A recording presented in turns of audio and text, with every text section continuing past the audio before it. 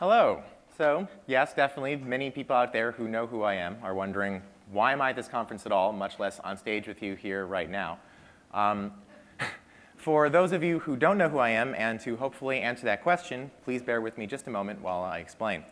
So, my name is Jay Freeman, but everyone online knows me as Sork, and I'm a member of a probably poorly named group called the iPhone Dev Team, a group of people who consider it their mandate to break down all of the restrictions that Apple has on their iOS devices, allowing users and developers complete freedom and control to install whatever software they want or to make any other modifications they wish to make to their devices. In particular, in that community, I run an alternative to the App Store called Cydia, which really specializes in everything that isn't an app at all, whether it be a ringtone or a wallpaper, a developer tool or library. You find it in Cydia if it breaks that niche of, like, breaks the mold of an icon on your home screen that when you open it, you're using it, when you close it, it goes away. Something that has some kind of more lasting effect on your system, as it were. In particular, what people are very interested in Cydia are things that we call mobile substrate extensions, or tweaks.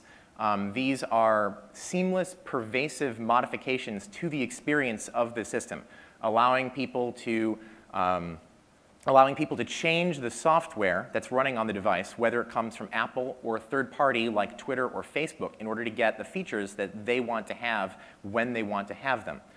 Mobile Substrate is a library that I developed back in, I think, 2008.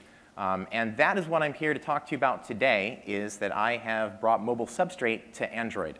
It is a little bit early right now, but I will be doing a talk right after this keynote in this room, explaining what I have currently and inviting people to, in essence, join me on this excursion.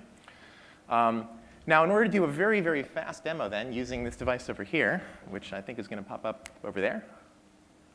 All right.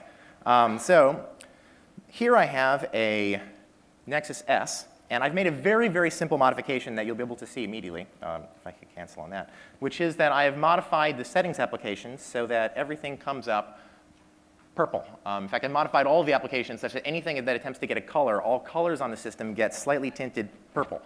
Also, by the way, I did partly choose this because it would be sufficiently high contrast such that no matter how the lighting works out. All right.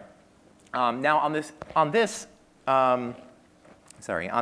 Galaxy Tab 10.1, I have the exact same code and extension running, making modifications to the tablet settings app, which for people who have been working in the field of rooted Android devices, you might know that, or just in general on Android, that the source code for the tablet edition of the operating system isn't currently available. Making these modifications is then an incredibly complicated and irritating experience of disassembling, making patches, reassembling, and trying to put back together the system.